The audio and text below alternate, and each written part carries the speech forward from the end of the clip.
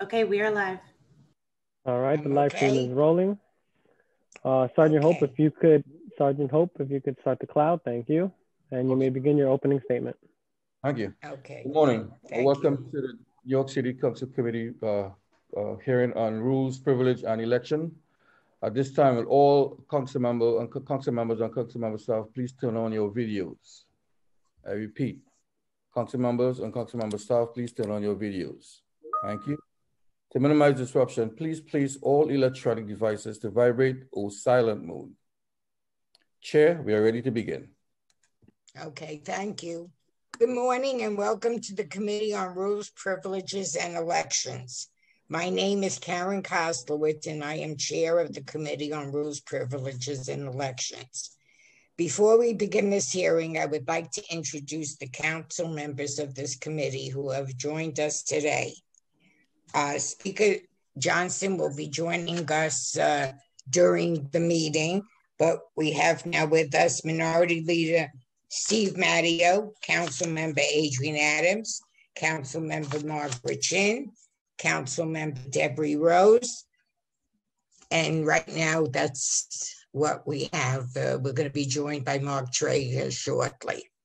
I would also like to acknowledge Rules Committee Council Lance, I'm going to screw up your name again. Polivi and the staff members of the council's investigative unit, Chuck Davis, Chief Compliance Officer, and investigators Andre Johnson Brown, Alicia Vassell, and Ramses Booten. Today, the Rules Committee will consider two matters. First, consideration of Rodney Pepe Savenir for reappointment to the position of Democratic Commissioner of Elections for Kings County. Second, certain committee changes. The committee changes includes dissolving the Standing Committee on the Justice System and transferring its jurisdiction to the Committees on Public Safety and General Welfare, and changes to the membership of certain standing committees and the Land Use Subcommittee on Zoning and Franchises.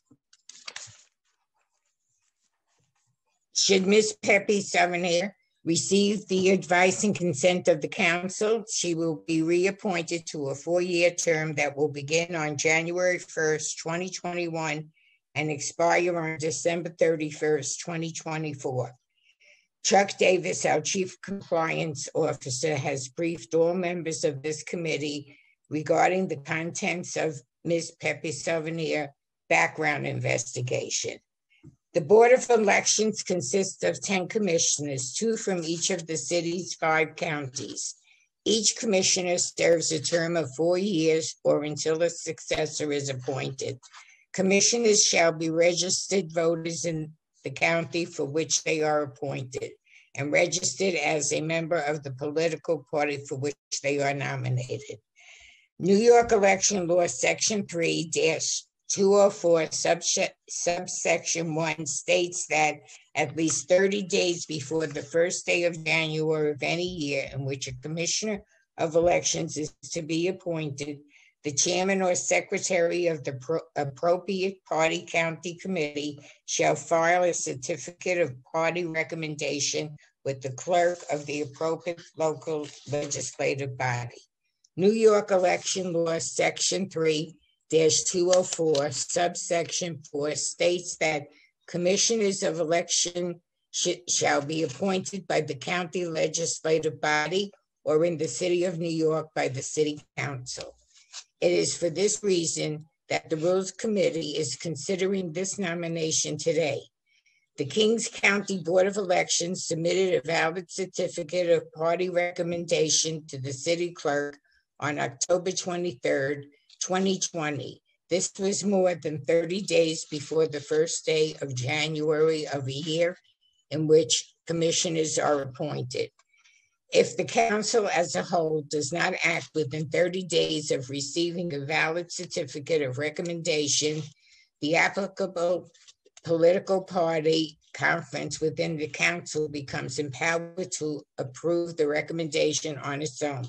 For example, A Democratic vacancy could be filled by a vote of the Democratic Party's conference, and a Republican vacancy would be filled by a vote of the Republican Party's conference.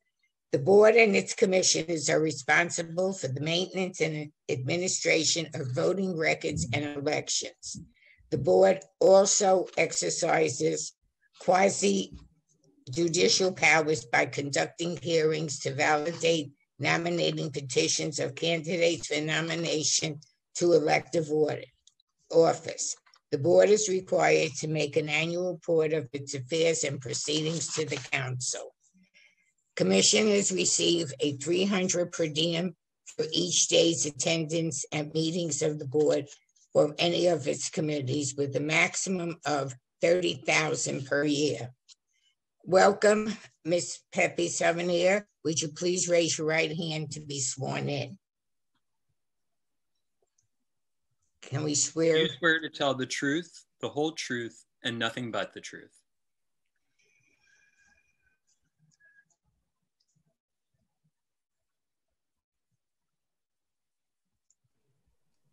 Yes, I do.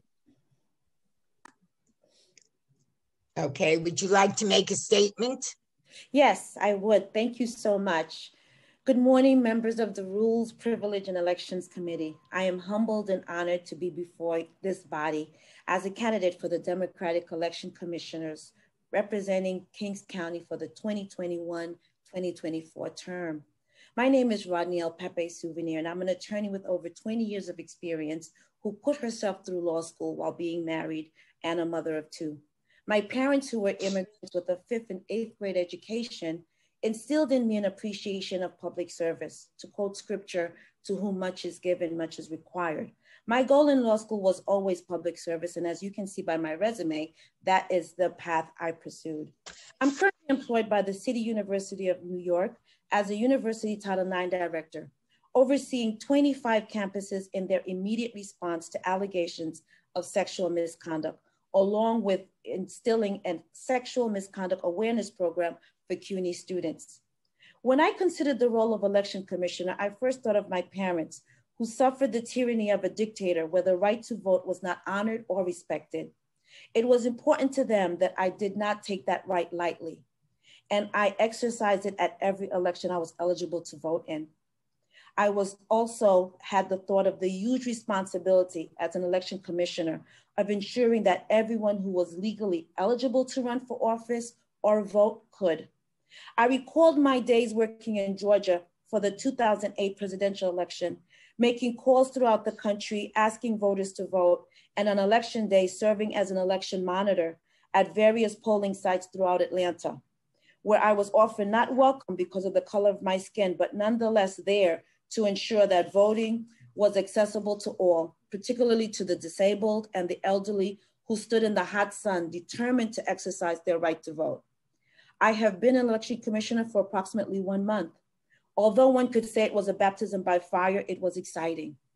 I realized this was an election cycle I may never see again in my lifetime.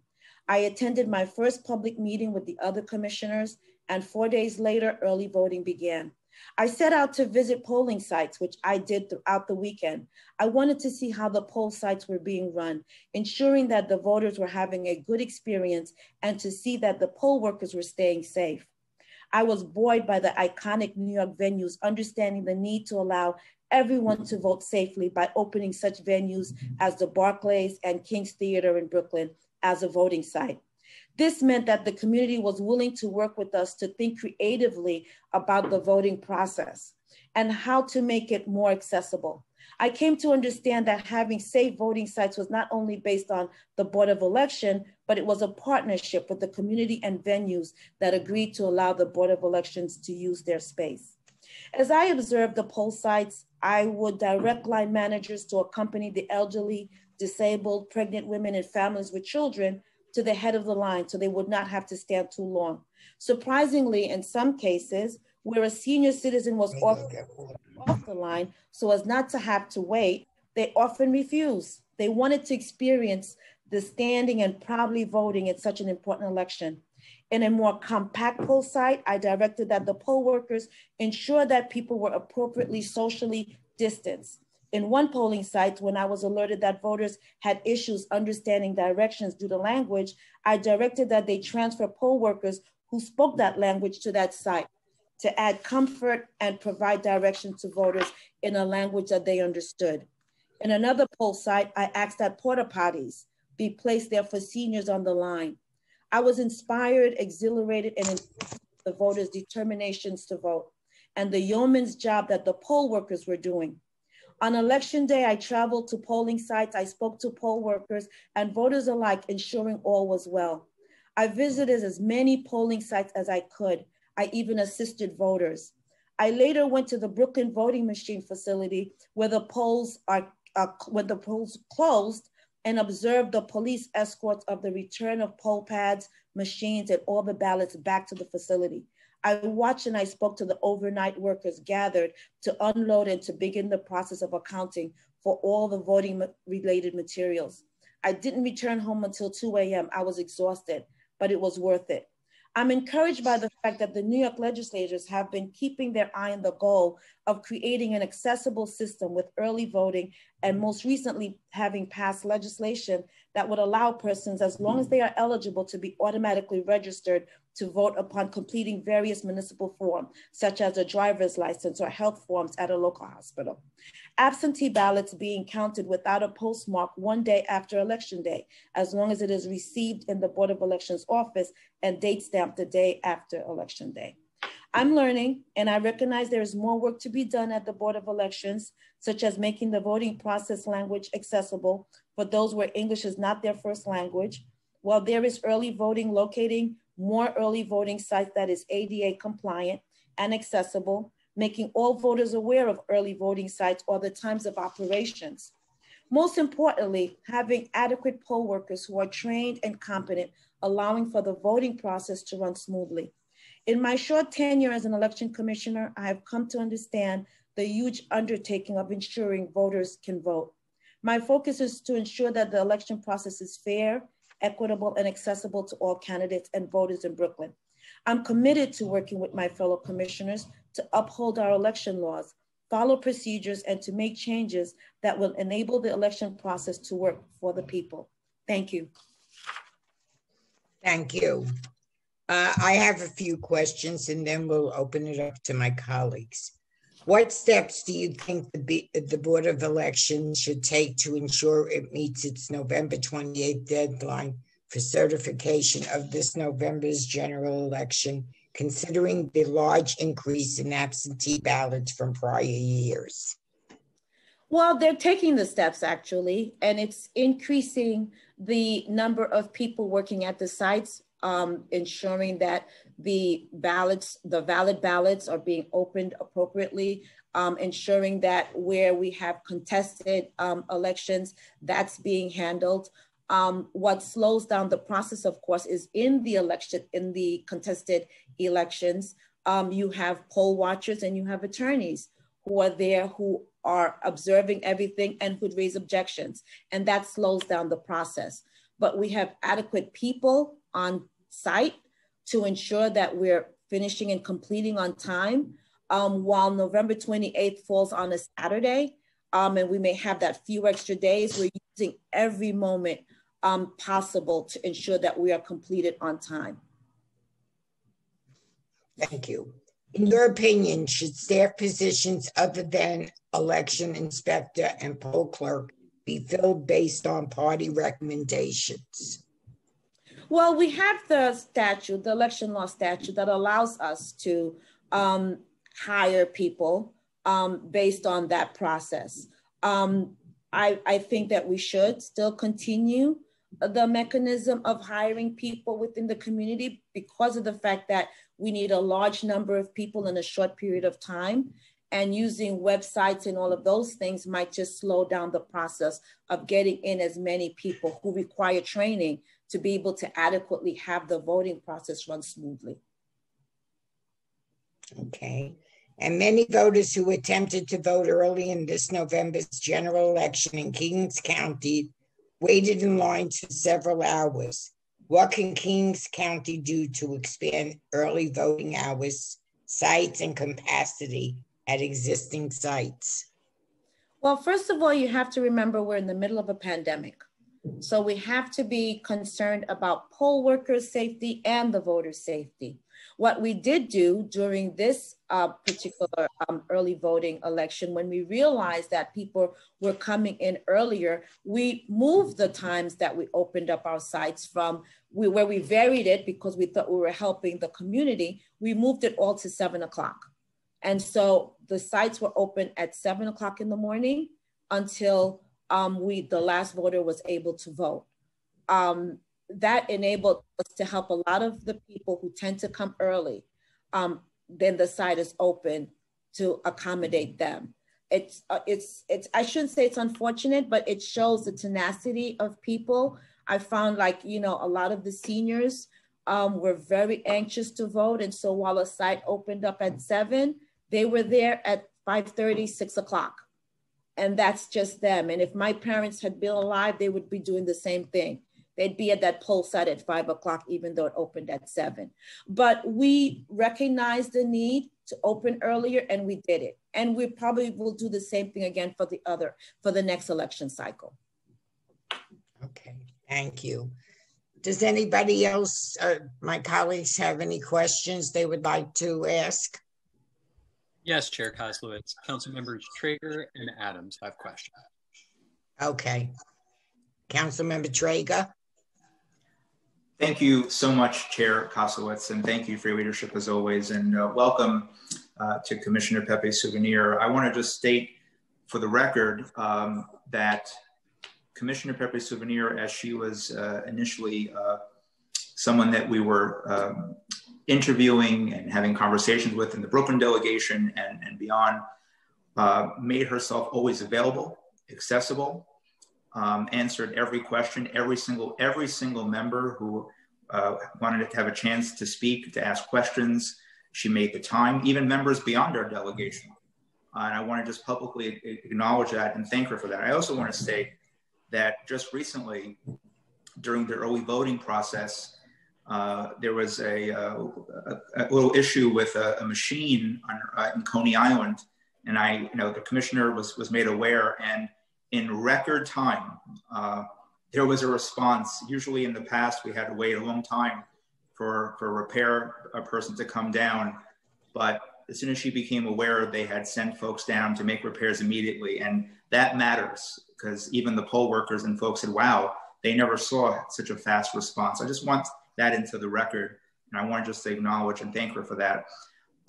My question today, and I think this is something Commissioner knows that it's an issue that I care very deeply about as the only Russian-speaking member in the New York City Council, and as someone who has personally witnessed Russian-speaking voters, and not just Russian-speaking, folks who speak Arabic, folks who speak Urdu and others, but who have come to a poll site only to be turned away by an information desk because no one could help make sure that they identify their address and their election district to go vote. And I can't tell you the number of painful stories we've heard, particularly from seniors who face that language barrier, and no one could help tell them if they're in the right place or not, and we lose so many people. So an issue that I've been working on for a number of years is language access, to have Russian-speaking and other language translators stationed at poll sites.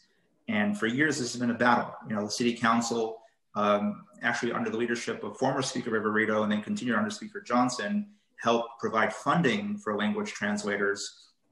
And the BOE, in a way, resisted that funding.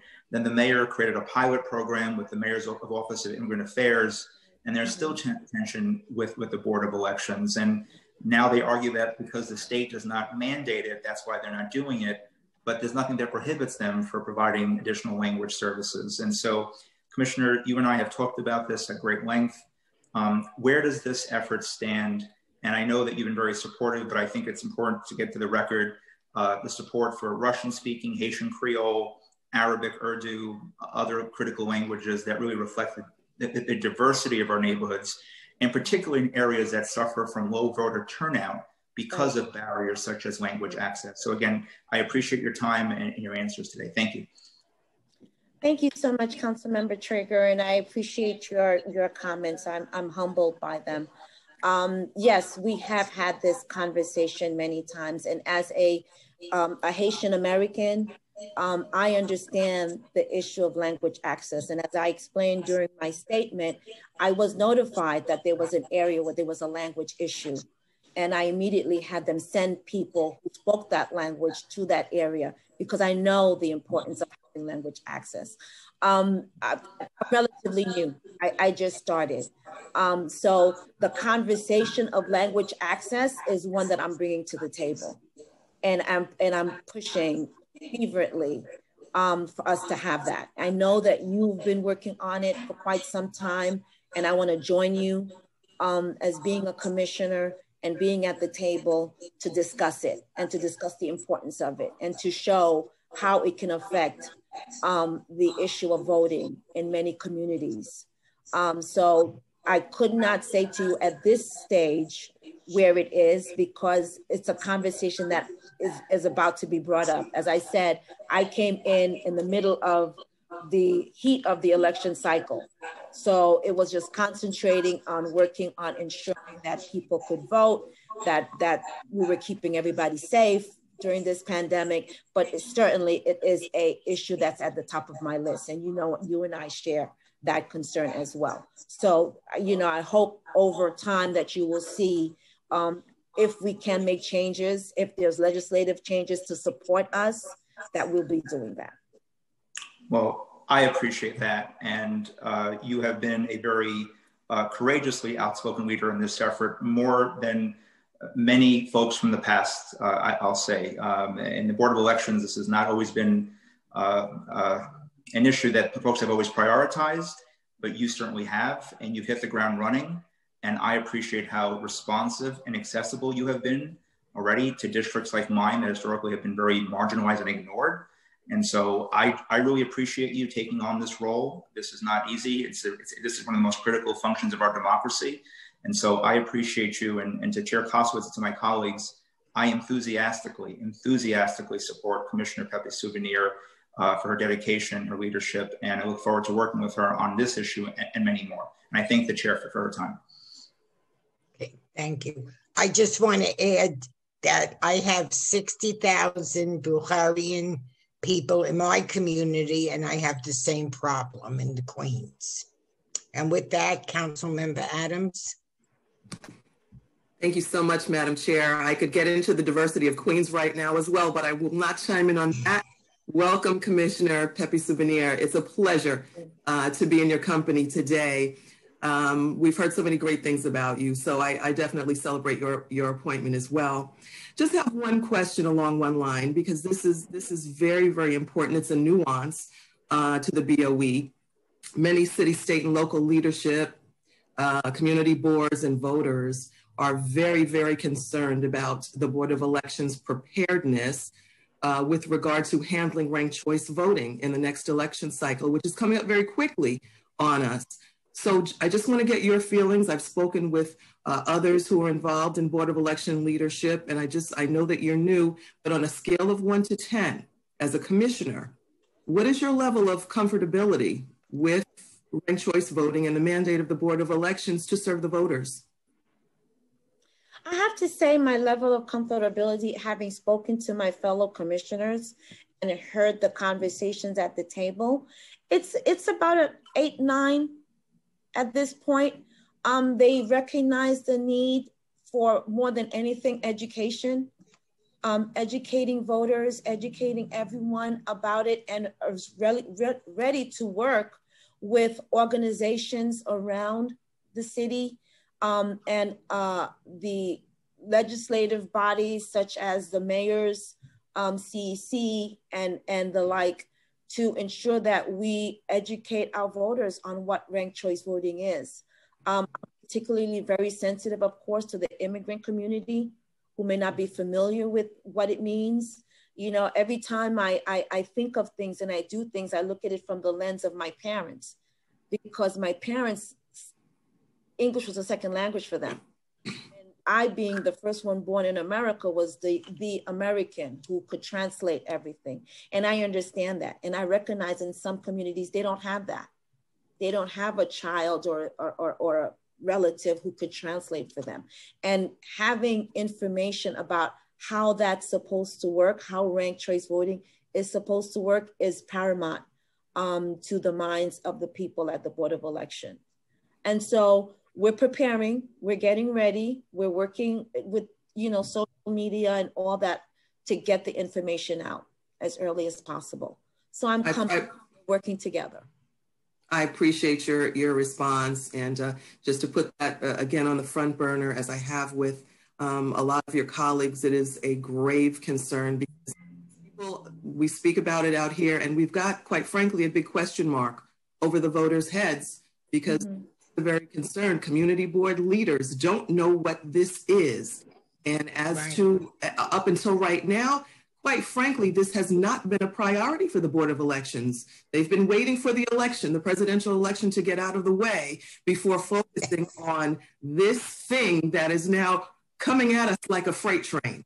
So I'm going to encourage you and implore you to do everything in your power to continue to prepare your colleagues at the Board of Elections for this freight train heading our way. Thank you so much. Thank you so much. And I do recognize that. I appreciate you. Thank you. Okay. Anyone else? Lance, do we have anybody else with questions? Yes, Councilmember Rose. Go ahead. Okay. Hi, thank you, Chair. I was trying to lower my hand before Lance answered because my sister, Council Member Adams, and I are simpatico. That's been my issue, my overarching concern. I am so worried that that voters don't even understand ranked choice voting, and so Council Member Adams, you know, articulated my concerns. But I did want to ask you, since you recognize, and I was really impressed with your answers to the questionnaire, and you recognize that we need to educate the electorate. I'm really interested in how the Board of Elections plans to do that. You know, it's one thing to say we're going to educate them, but we know I'm a chair of a committee, and one of the things the city does not do well is outreach and education, you know, and making, you know, information readily available. What steps is BOE going to take to actually educate the voters so that they understand this process? And I want to commend you for being able to you know, be thrown. You are, you know, immersion by fire. You have very little time to get acclimated to it. I was really worried. I had spoken with Commissioner Ann Taylor because she was filling both roles for Brooklyn and Staten Island. And I know how concerned she was about whether or not Brooklyn would be able to meet some of the challenges with, you know, without a commissioner in place. And I want to say that, you know, it's admirable that you were able to jump in there and expedited it and get things done. And when Councilmember Traeger has high praise for someone, you know, all I can say is I can only co-sign. So I want to thank you about that. But I'm really, really seriously concerned about ranked choice and how we're going to educate the electorate, because most people don't understand it, including the candidates that are running for my seat. So thank you, if you could answer that for me. So what I've learned so far is partnering with community organizations to get the information out. having materials that are in a basic language for people to understand. Once we have buy-in from the community organizations and spending the time to really get them to understand the process, it's through those organizations that will help train the electorate. That's what we're working on doing, along with social media, along with literature, along with putting things on our website for people to have access to. So it's a working hand in hand with not only community organizations, but with elected officials, using everything in our power, because like you, I understand the concern of ensuring that people understand how this works. And it's not just for the electorate, it's like you said, for the elected officials as well. They want to be able to know that they're on a fair playing field with everybody else and nobody is left by the wayside. So we're really seriously working on getting that information out. Yes, this election cycle was very different than what we normally was used to. We had over 700,000 ballots that we had to actually count. And that's what we're doing. And we have to be ready to have this information so we could certify everything to have the Electoral College set for the governor to put the Electoral College in place. So there's a lot going on, but ranked choice voting is certainly at the forefront. It is not on the back burner at all. Is there a timeline that, you know, is in place for when we're going to start to see some of the materials? And I know after the conversation with Councilmember Traeger, I know they will be in all of the representative languages that we have in New York City. But is there a timeline that, you know, we can begin to see this?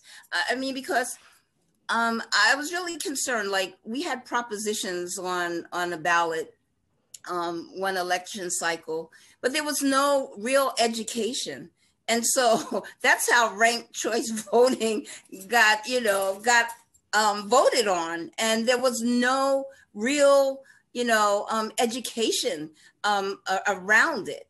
And even, the advocates didn't put any money into, advocating for it or not advocating for it. So I'm just concerned that we'll do it not in a timely manner where it'll be rushed and we'll be trying to get people to understand it and there just won't be adequate time. So is there a timeline and can we make it really soon?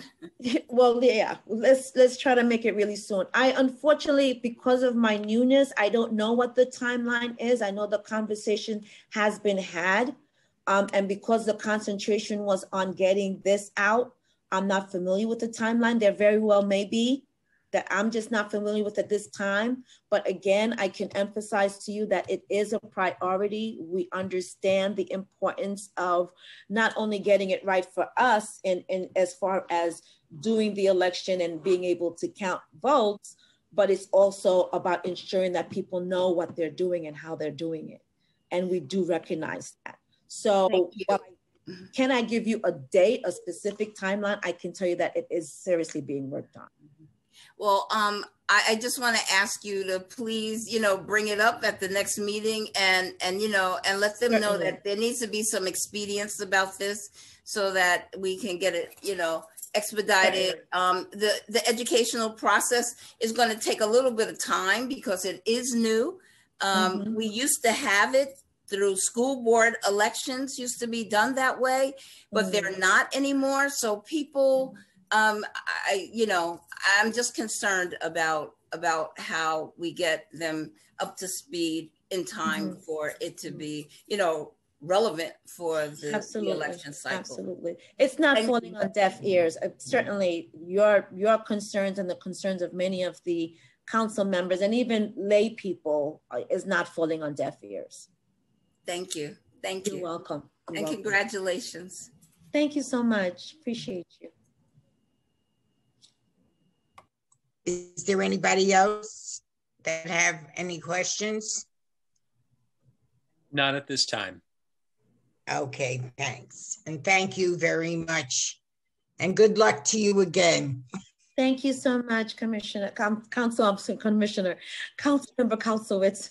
Thank you. Okay, now we'll go on to the second topic. Now we move to talk about dissolving the Standing Committee on the Justice System and changes to the membership of certain standing committees and the Land Use Subcommittee on Zoning and Franchises. Pursuant to Rule 10.20 of the Rules of the City Council, the Committee on Rules, Privileges, and Elections can amend a rule of the council with the later vote of the majority of all council members. First, we will consider a pre-considered resolution that would amend Rule 7.00A by dissolving the Committee on the Justice System and transferring its jurisdiction to the Committee on Public Safety and General Welfare. The chairperson of the Standing Committee, Rory Lantzman, resigned from the City Council on November 4th, 2020. This rule change requires a majority vote of all members of the Committee of Rules, Privileges, and Elections pursuant to Rule 7.70A and a majority vote of all council members pursuant to Rule 10.20. Today's second pre-considered resolution pursuant to that same power amends Rule 7.00A by changing the membership of certain standing committees and the Land Use Subcommittee on Zoning and Franchises. This rule change similarly requires a majority vote of the Committee of Rules, Privileges, and Elections pursuant to Rule 7.70 and a majority vote of the councils pursuant to Rule 10.20. Do any members have any questions?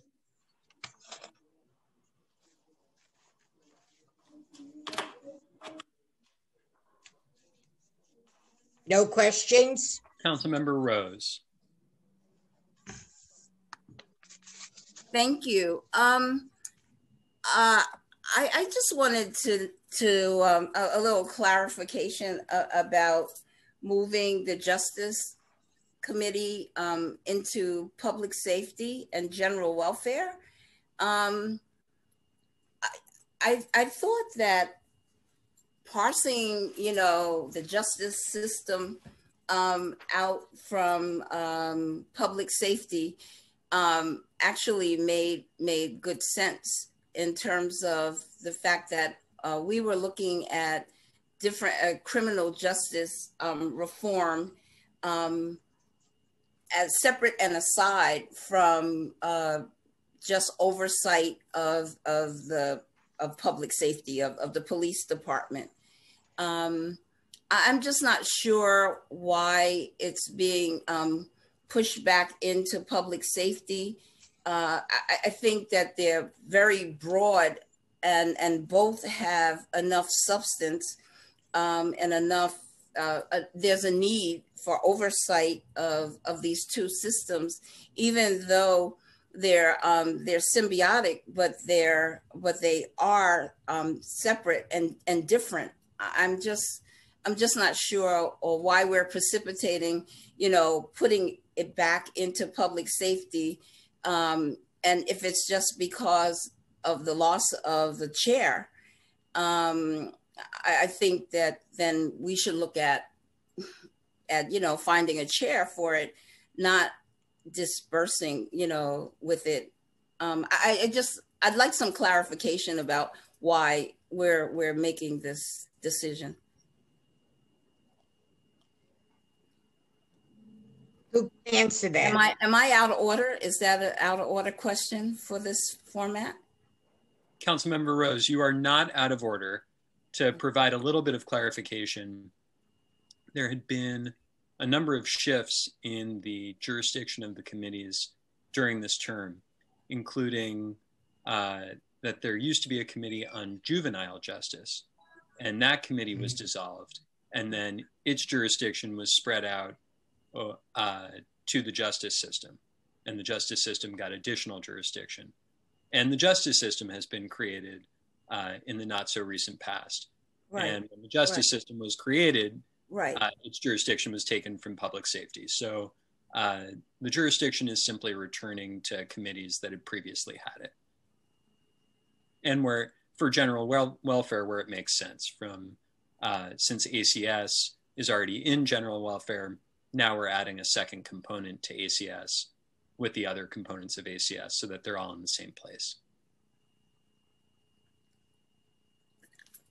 That kind of sounds like doublespeak to me, but maybe I just think that the criminal justice system is broad enough to have its own, its own committee, and oversight. But I'm not going to belabor the point. I just wanted to know. I just want to make sure that those topics, the very important justice reforms that we've worked so hard to get aren't watered down by being put into different committees that have so much to deal with that it will just, I don't want it to get, the importance of it to get convoluted and overlooked. So I'm fine. I'm done. I just needed clarification. Thank you. Okay. Is that so? Anybody else? But I won't be voting for that. Okay. Anybody else have anything they want to say? Okay. With that, I'm going to ask the clerk to call the roll. Sure. Good morning. Still morning. Good morning, everyone. William Martin, Committee Clerk, roll call vote, Committee on Rules, Privileges, and Elections. The items are coupled. Chair Kozowitz. I vote aye on both.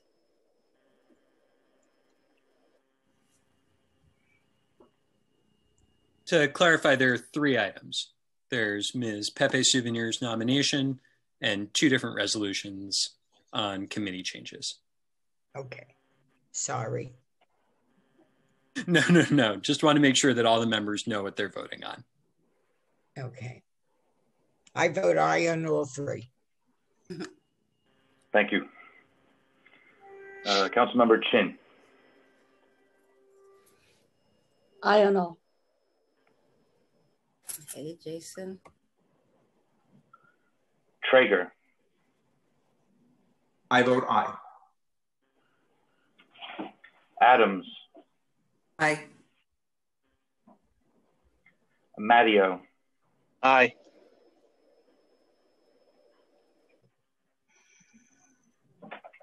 Councilmember Rose, you need a moment? Hold on.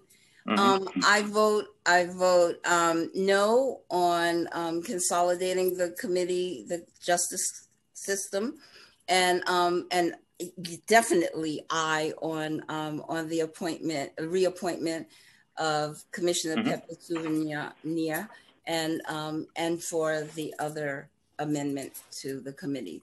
Thank you. Thank you. Absolutely.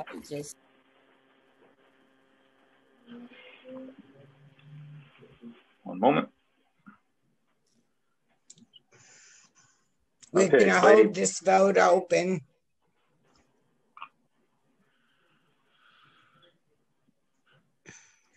Chair Kozowitz, announce the results. Yeah. Well, we're going to hold the vote open. You can announce the results, but we're going to hold the vote open for the speaker. Sure. Thank you. So by a vote of 6 in the affirmative, 0 in the negative, and no abstentions, pre-considered resolution in relation to standing committees and M257 have been adopted by the committee. And by a vote of 5 in the affirmative, 1 in the negative, and no abstentions, the resolution in relation to the absolving the Justice System Committee is also adopted by the committee. And a vote will be held open at request of the chair.